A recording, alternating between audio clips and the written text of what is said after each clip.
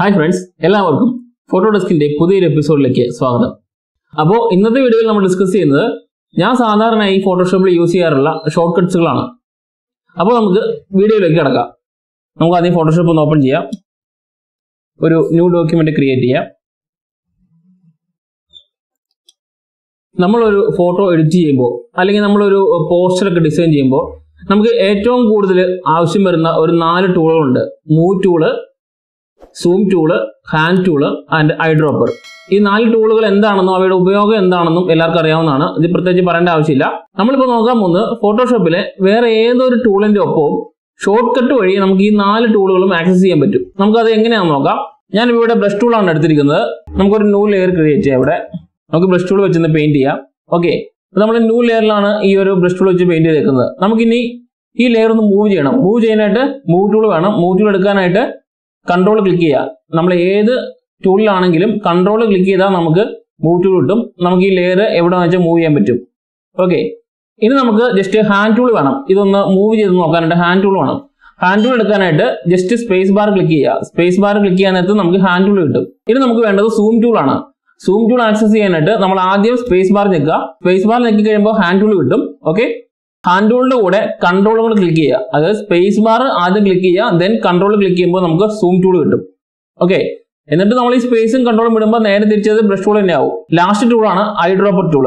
Eyedropper tool access ചെയ്യാനായിട്ട് ഏത് ടൂളാണ് കിടക്കുന്നതെങ്കിലും നമ്മൾ ഓൾട്ട് ക്ലിക്ക് ചെയ്യുക. ഓൾട്ട് ക്ലിക്ക് ചെയ്യുമ്പോൾ നമുക്ക് ദാ ഐഡ്രോപ്പർ ടൂൾ കിട്ടും. ഓക്കെ, അപ്പോൾ നമ്മൾ ഏത് ടൂളാണെങ്കിലും കൺട്രോൾ ക്ലിക്ക് ചെയ്ത് കഴിഞ്ഞാൽ മൂവ് ടൂൾ കിട്ടും. സ്പേസ് ബാർ ക്ലിക്ക് ചെയ്ത് കഴിഞ്ഞാൽ ഹാൻഡ് ടൂൾ കിട്ടും.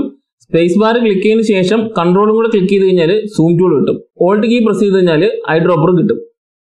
ഈ ലെയർ നമ്മൾ റൊട്ടേറ്റ് ചെയ്യാൻ പോകണം. റൊട്ടേറ്റ് ചെയ്യാനുള്ള ഷോർട്ട് കട്ട് ഓൾട്ട് EA ആണ്. ഓൾട്ട് EA അടിച്ചു കഴിഞ്ഞാൽ റൈറ്റിലേക്ക് റൊട്ടേറ്റ് ചെയ്യാനായിട്ട് 9ഉം ലെഫ്റ്റിലേക്ക് റൊട്ടേറ്റ് ചെയ്യാൻ 0യും 180 റൊട്ടേറ്റ് ചെയ്യാനായിട്ട് 1ഉം. അതുപോലെ ഫ്ലിപ്പ് ഹൊറിസോണ്ടൽ ആണെങ്കിൽ Alt EAH. Okay, flip vertical ആണെങ്കിൽ ഓൾട്ട് EAV.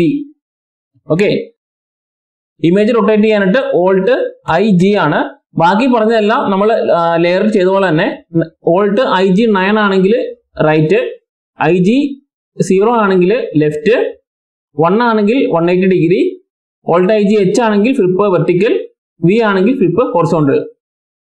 ഇനി നമ്മൾ നോക്കുന്നത് ഷോർട്ട് കട്ട് വഴി എങ്ങനെ ബ്രഷ് സൈസ് ഇൻക്രീസ് ചെയ്യാം, ഡിക്രീസ് ചെയ്യാം. ബ്രഷ് സൈസ് ഇൻക്രീസ് ചെയ്യാനായിട്ട് നമ്മൾ ഓൾട്ട് കീ പ്രസ് ചെയ്യുക. മൗസിന്റെ റൈറ്റ് ബട്ടൺ ക്ലിക്ക് ചെയ്യുക. റൈറ്റ് ബട്ടൺ ക്ലിക്ക് ചെയ്തിട്ട് ലെഫ്റ്റ് റൈറ്റ് മൂവ് ചെയ്ത് കഴിഞ്ഞാൽ ബ്രഷിന്റെ സൈസ് ഇൻക്രീസ് ആവും, ഡിക്രീസ് ആവും. ഓക്കെ, അതുപോലെ ബ്രഷിന്റെ ഹാർഡ്നെസ് ഇൻക്രീസ് ചെയ്യണമെങ്കിൽ ഡിക്രീസ് ചെയ്യണമെങ്കിലും സെയിം തന്നെ ഓൾട്ട് കീ പ്രസ് ചെയ്യുന്നു, മൗസിന്റെ റൈറ്റ് ബട്ടൺ പ്രസ് ചെയ്യുന്നു. മുകളിലേക്ക് സ്ക്രോൾ ചെയ്ത് കഴിഞ്ഞാൽ ഹാർഡ്നെസ് കുറയും, താഴേക്ക് സ്ക്രോൾ ചെയ്ത് കഴിഞ്ഞാൽ ഹാർഡ്നെസ് കൂടും. അപ്പോൾ ഇത് നമുക്ക് എങ്ങനെ ഒരു സ്ട്രേറ്റ് ലൈൻ വരയ്ക്കാൻ പറ്റുമെന്ന് നോക്കാം. ഇപ്പോൾ ഇത് കിടക്കുന്നത് ബ്രഷ് ടൂൾ ആണ്. ബ്രഷ് ടൂൾ തന്നെ വേണമെന്നില്ല.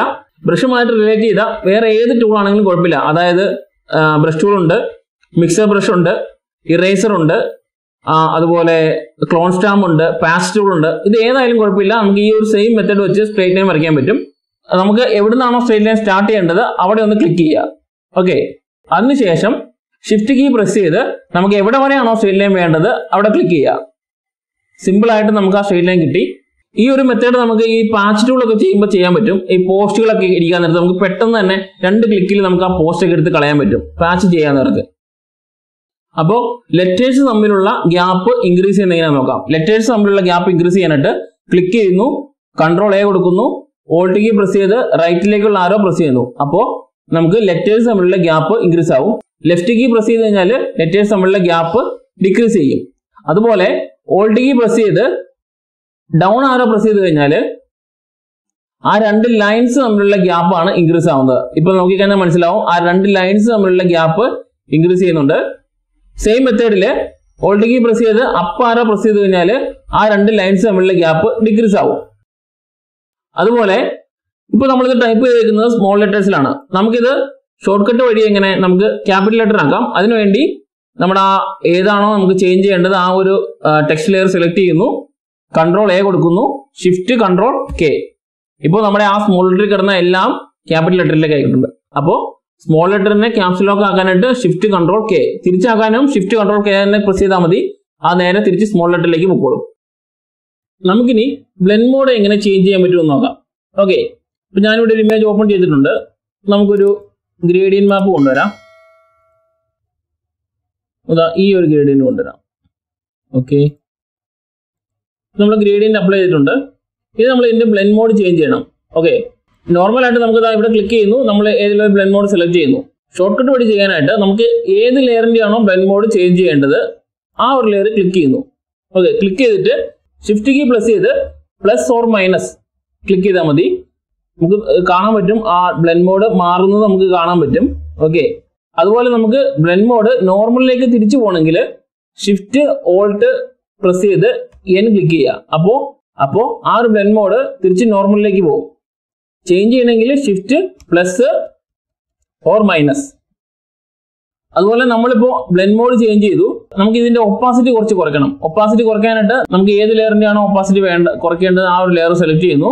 എന്നിട്ട് നമ്മൾ കൺട്രോൾ പ്രസ് ചെയ്ത് പിടിക്കുന്നു. കൺട്രോൾ പ്രസ് ചെയ്ത് പിടിച്ചിട്ട് ഒപ്പാസിറ്റിയിൽ നമ്മൾ മൗസ് പോയിന്റർ കൊണ്ടുവരുന്നു. ജസ്റ്റ് ലെഫ്റ്റും റൈറ്റും ഡ്രാഗ് ചെയ്ത് കഴിഞ്ഞാൽ ഒപ്പാസിറ്റി നമുക്ക് കൺട്രോൾ ചെയ്യാൻ പറ്റും. ഓക്കെ, ഒപ്പാസിറ്റി പോലെ തന്നെ നമുക്ക് ഫില്ലും അതുപോലെ തന്നെ കൺട്രോൾ ചെയ്യാൻ പറ്റും. നമുക്ക് സിമ്പിൾ ആയിട്ട് ലെയർ സെലക്ട് ചെയ്യുന്നത് കൺട്രോളിൽ പ്രസ് ചെയ്ത് പിടിക്കുന്നു. എന്നിട്ട് ഏത് ലെയർ ആണോ സെലക്ട് ചെയ്യേണ്ടത് ആ ഒരു ലെയറിന്റെ തമ്പനയിൽ ക്ലിക്ക് ചെയ്യുന്നു. ഇപ്പോൾ നമുക്ക് ഇവിടെ ഈ ഒരു ലെയർ സെലക്ട് ആയിട്ടുണ്ട്. നമ്മൾ ആ ലെയറിന്റെ തമ്പനയിൽ ക്ലിക്ക് ചെയ്തപ്പോൾ ആ ലെയർ സെലക്ട് ആയി. ഈ ഒരു സെലക്ഷന്റെ കൂടെ നമുക്ക് ഈ വൈറ്റ് ലെയറിന്റെ സെലക്ഷൻ കൂടെ ആഡ് ചെയ്യണം. അതിനുവേണ്ടി കൺട്രോളും ഷിഫ്റ്റും പ്രസ് ചെയ്യുക. അതുപോലെ തന്നെ നമ്മുടെ ആ വൈറ്റ് ലെയറിന്റെ തമ്പനയിൽ ക്ലിക്ക് ചെയ്യുക. ഇപ്പൊ നമുക്ക് കാണാൻ പറ്റും ആ ഒരു സെലക്ഷൻ ആഡ് ആയിട്ടുണ്ട്. ഓക്കെ, ഇപ്പൊ നമ്മൾ ആഡ് ചെയ്തു. ഇനി നമുക്ക് സബ്ട്രാക്ട് ചെയ്യാം. നമുക്ക് ഈ ബ്ലാക്ക് ലെയറിന്റെ സെലക്ഷനിൽ നിന്ന് ഈ ഒരു വൈറ്റ് ലെയറിന്റെ സെലക്ഷൻ സബ്ട്രാക്ട് ചെയ്യണം. സബ്ട്രാക്ട് ചെയ്യാനായിട്ട് ഓൾട്ട് കൺട്രോൾ പ്രസ് ചെയ്യുക. അതിനുശേഷം നമുക്ക് ഏത് ലെയറിന്റെ ആണോ സബ്ട്രാക്ട് ചെയ്യേണ്ടത് ആ ലെയർ ക്ലിക്ക് ചെയ്യുക. നമുക്ക് വൈറ്റ് ആണ് നമുക്ക് സബ്ട്രാക്ട് ചെയ്യേണ്ടത്. അപ്പോൾ വൈറ്റിന്റെ ആ ഒരു തമ്പനയിൽ ക്ലിക്ക് ചെയ്യുക. ഇപ്പൊ നമുക്ക് കാണാൻ പറ്റും ആ ഒരു വൈറ്റിന്റെ പോർഷൻ ബ്ലാക്ക് ലെയറിന്റെ ആ സെലക്ഷനിൽ നിന്ന് മാറിയിട്ടുണ്ട്. ഇനി നമുക്ക് സെലക്ഷൻ വേണ്ടത് ബ്ലാക്കും വൈറ്റും കൂടെ മെർജ് ആയി വരുന്ന ആ ഒരു പൊസിഷന്റെ സെലക്ഷൻ ആണ് നമുക്കിനി വേണ്ടത്. ഓക്കെ, അതായത് നമുക്ക് വേണ്ടത് ഈ ഒരു പോർഷന്റെ സെലക്ഷൻ ആണ്.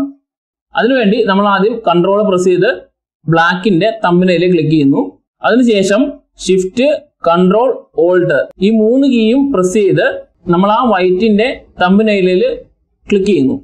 ഇപ്പൊ നോക്കിക്കഴിഞ്ഞാൽ ആ വൈറ്റും ബ്ലാക്കും കൂടെ ഇന്റർസെക്ട് ചെയ്ത് വരുന്ന ആ ഒരു പോർഷൻ മാത്രമാണ് സെലക്ട് ആയിരിക്കുന്നത്. അപ്പോൾ നമ്മൾ ഇത്രയും നേരം കണ്ടത് ഫോട്ടോഷോപ്പിൽ ഇൻബിൽറ്റ് ആയിട്ട് വരുന്ന അല്ലെങ്കിൽ ഡിഫോൾട്ട് ആയിട്ട് വരുന്ന കുറച്ച് ഷോർട്ട് കട്ടുകളാണ്. ഇനി നമുക്ക് എങ്ങനെ ഒരു ഷോർട്ട് കട്ട് ക്രിയേറ്റ് ചെയ്യാൻ പറ്റുമെന്ന് നോക്കാം. ഉദാഹരണത്തിന് നമ്മൾ എല്ലാവരും ഫോട്ടോഷോപ്പ് പഠിച്ചത് ഫോട്ടോഷോപ്പ് 7-ലാണ്. ഫോട്ടോഷോപ്പ് 7-ൽ ഒരു സെലക്ഷന് ഫെദർ കൊടുക്കാനുള്ള short cut Alt control D ആയിരുന്നു.